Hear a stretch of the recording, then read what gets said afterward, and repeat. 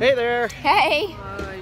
So we are at the finish line of the Kelowna marathon, half marathon. We got our medals. Yeah, mine's kind of hidden somewhere Yours are here. the same, but just different ribbons. Yay. With little sails on them, so that's cool. Mine's different. Oh, yours is the same. Here's the- No, the It's the medal. same. Well, you're holding it backwards, that's why. Anyways. So yeah, I don't know. Owen and Nancy had good runs. I think Owen was like just over an hour first 10K, right? Like by a few seconds. And then Nancy was just behind him. Yep. And I ran like my slowest 21K ever as a solo runner, but I wasn't really caring. All I'm here for is for the cookies. The cookies, yeah. The chips, potato chips. Open. He wants to open the potato chips. Oh, the cookies. Cookies and potato chips.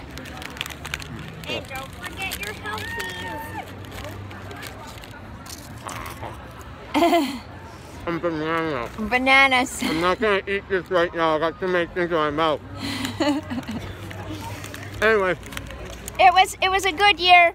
You know what? Even though we didn't have our personal best for times, it was good. It was nice just to relax, and we're gonna enjoy our weekend. We're gonna eat tons of junk food today. Yep. And drink.